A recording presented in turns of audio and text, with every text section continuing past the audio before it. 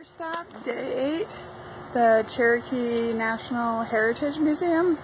I had just seen a sign off the highway and decided to come here instead of possibly going to the Oklahoma City bombing, which I might still do.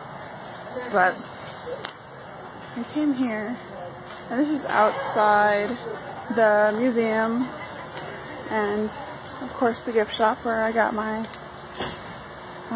my postcards for Oklahoma. And I kind of walked in with a tour group, and I don't know where I needed to pay for my tour, so I kind of got it for free because I didn't see a place to pay for it, but I know you were supposed to pay for it. And there's statues all around the front.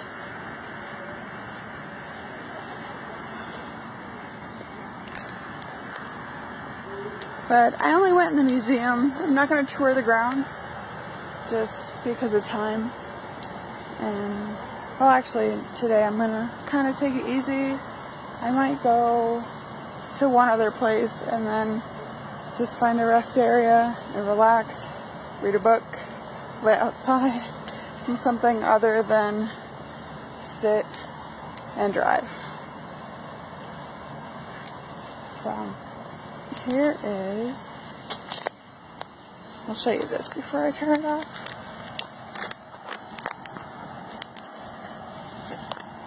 The Trail of Tears.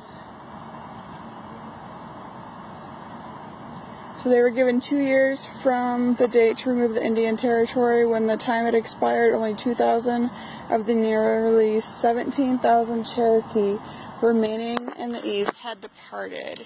So in 1838, General Winfield Scott and 7,000 federal and state troops arrived, and they enforced the removal. And they gave all the like cities and stuff. So let's see.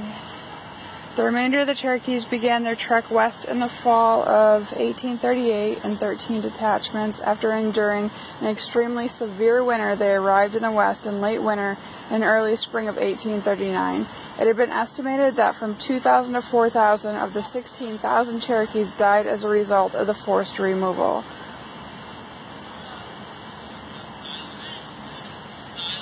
Just, I don't know. Where's that?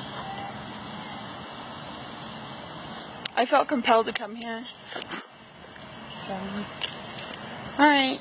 Like I said, day 8, first trip, Oklahoma. And I'm going back to my car to drive some more. So I will see you on the next stop.